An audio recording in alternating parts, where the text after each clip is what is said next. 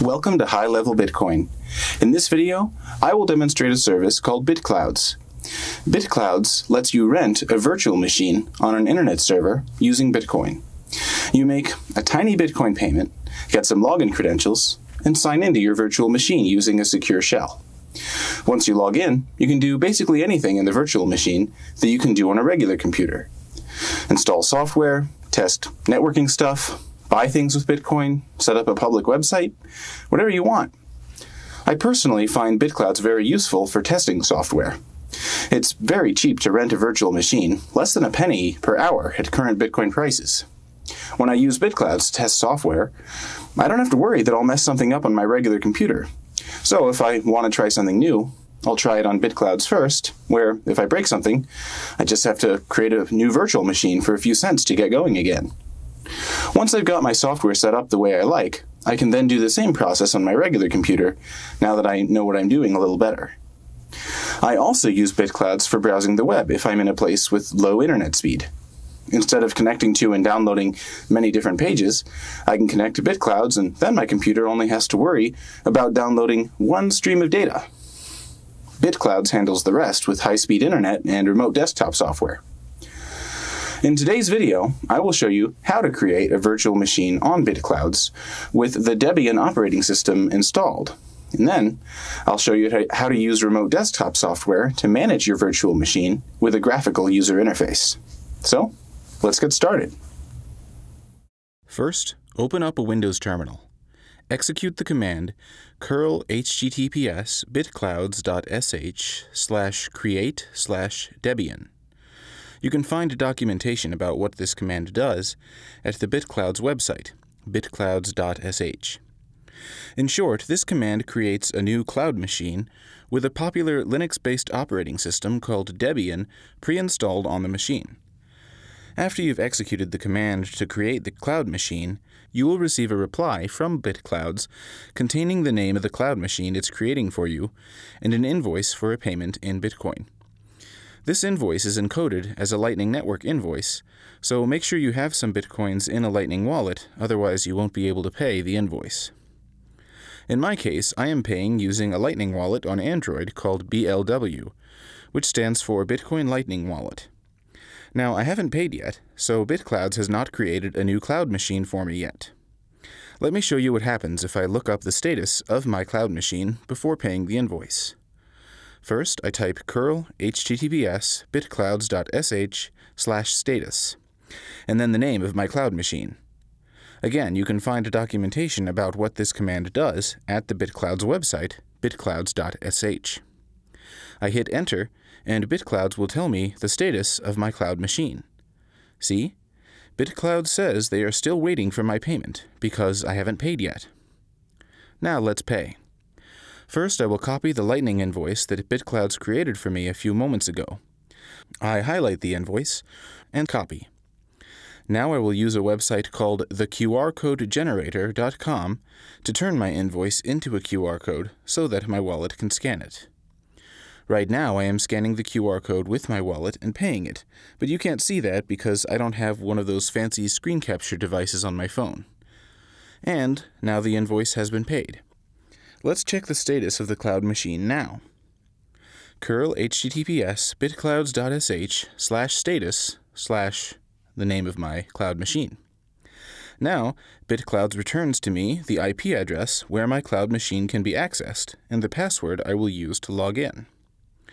Note that Bitclouds does not currently tell you what your cloud machine's username is, but the standard username in Debian is root, so we'll use that. Also, note that Bitclouds tells me I have 6 hours of time to use on this machine. I can extend that using the top-up command to pay for more time. Check out the Bitclouds website for more information about topping up. bitclouds.sh.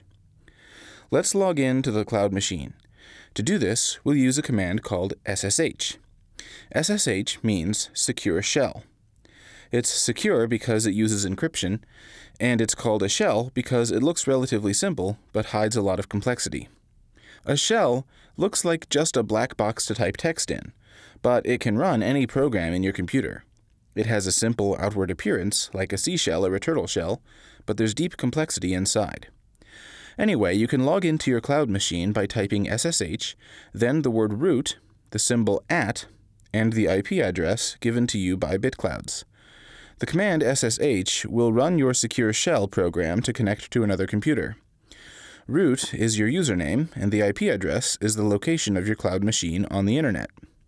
Enter yes when Windows asks you if you want to connect.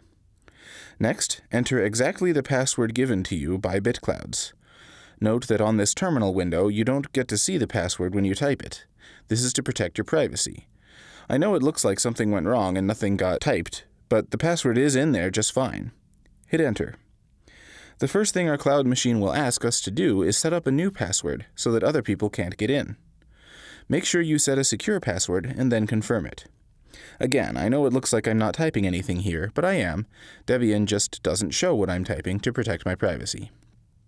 Okay, we've logged into Debian. I will use the command clear to clean up all of the stuff we just did and get a nice empty terminal. I may use the clear command throughout the rest of this video, so don't be surprised if the terminal occasionally gets emptied. Be aware that Debian is a lot like other Linux-based computers in that its basic mode is text only. There's no graphical user interface other than the text you see on screen. However, since this is a video, and text-only terminals like this one aren't very visually appealing, the next thing I will do is install a graphical user interface so that we can all see what I'm doing. I will first update and upgrade my cloud machine using the commands apt-update-y and apt-upgrade-y. apt is short for aptitude, which is an important program in Debian, which is used for installing programs. It's kind of an app store for Linux systems such as Debian. The -y part tells it to hit yes if any confirmation windows appear.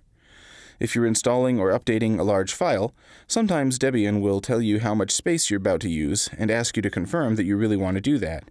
And in this case I do, so I'll just tell it to say yes with the -y flag.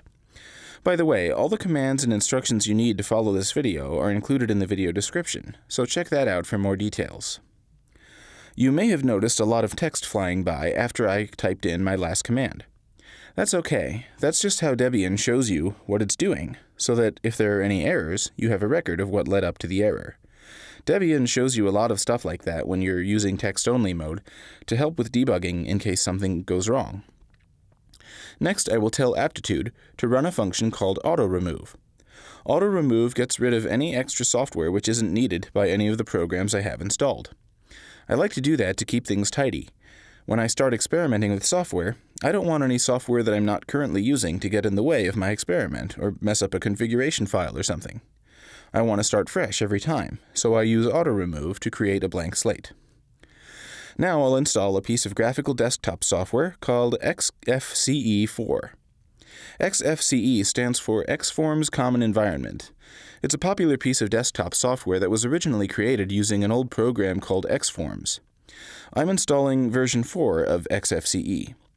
XFCE4 is a lightweight desktop program and will work just fine for showing the screen of my cloud machine.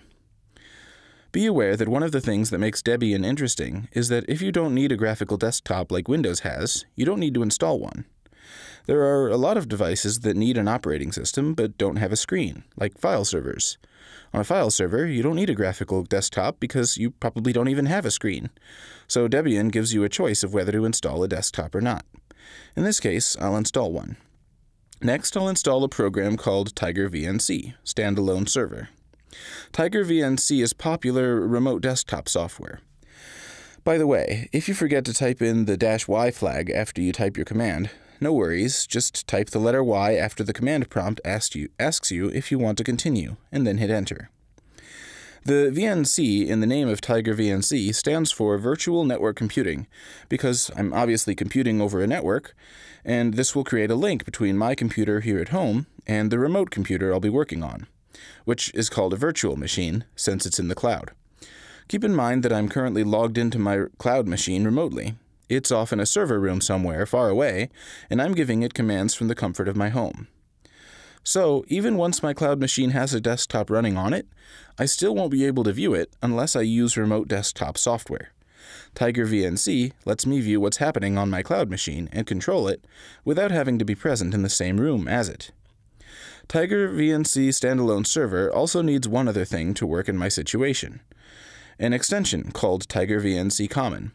This extension adds a few common utilities and makes it easier to access my remote desktop by setting a password and logging in using that. I will also take this opportunity to install a program called Xterm. The word term in Xterm stands for terminal, which is one of the names for Debian's shell, or command prompt. I will probably use the terminal later to install programs. The X in Xterm means the terminal shows up in its own dedicated window instead of taking up the whole screen. In Debian, a lot of programs that show up in a window start with X because there was an early window manager called the X window system that was very popular on Linux computers, and programs that were written to work with the X window system were often called X programs. There's a few more things I need to do to view my desktop.